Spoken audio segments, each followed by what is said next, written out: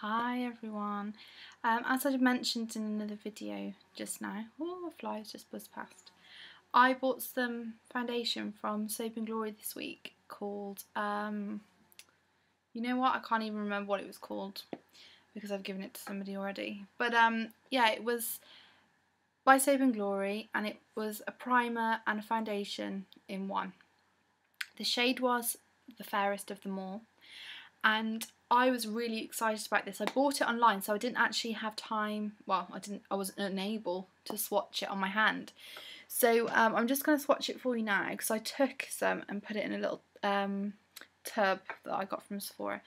I'm just going to swatch it on my hand so that you can see the colour, and then I'm going to compare it to my, you know, standard what I use all the time, my Makeup Forever Matte Velvet Plus. In shade, I can't remember what I am now, I think it's Alabaster, which is strange because Clinique also have an Alabaster and that's what I used to use when I was 13, so yeah, there's a fact for you.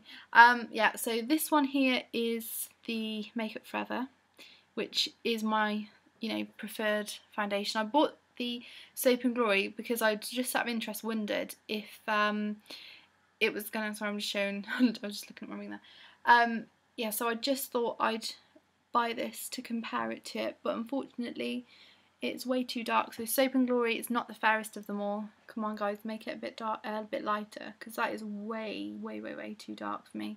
So yeah, I just thought I'd share that because I was excited about it when I got it, but it's way too dark, so I'm just going to put a bit more of this on. There you go.